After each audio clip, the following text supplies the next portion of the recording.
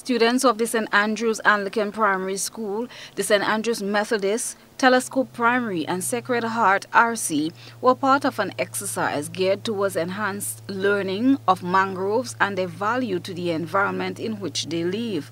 The students began their field day at the Grenville Bay Community Nursery, which grows mangrove, vetiver grass and other trees that are used in the coastal rehabilitation efforts within 4 areas in the parish: Big Bay Telescope, Small Bay Telescope, Simoon and Conference. The training was organized by the Climate Smart and Rural Enterprise Development Program in collaboration with the Ministry of Agriculture and Lands, Fisheries and Cooperatives. SIPE Extension Assistant Hortense Phillip facilitated part of the training. Mangroves play a very important role in carbon synchronization, reduction of carbon in the atmosphere that contributes to global warming. Mangrove also play a very important role in buffering, protection of the soil erosion and so forth. And it also plays a very important role as providing a habitat for, providing that natural habitat for the organisms or the living organisms that live in its environment. So it is very important for, to instill that experience in our children, especially the 4-Hers, so they can go out there and be an advocate for mangrove conservation.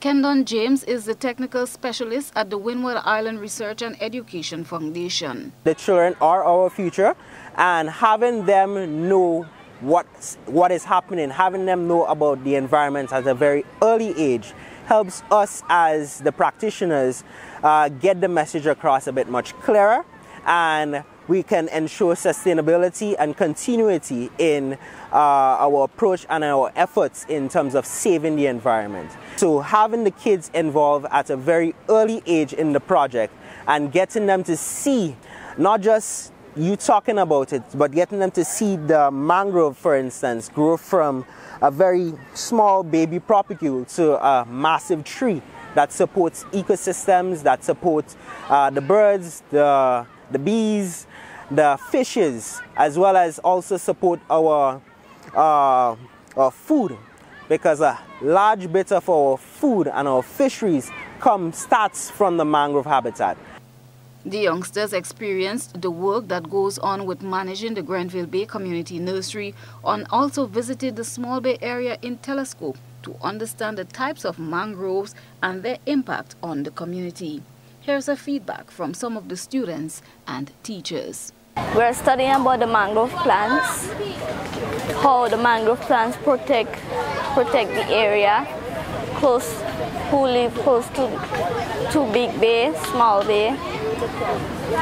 So we're telling you right now not to cut down the mangrove. And about different kinds of different colors of mangroves. It protects the shore.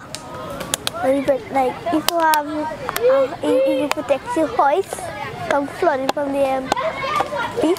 This experience was a very learning experience for us as teachers and the students, learning about the mangrove and how important it is to the environment, especially the sea coast, because as a child we were able to come by the sea, play cricket, football, climb coconut trees, but today we do not have much of this anymore.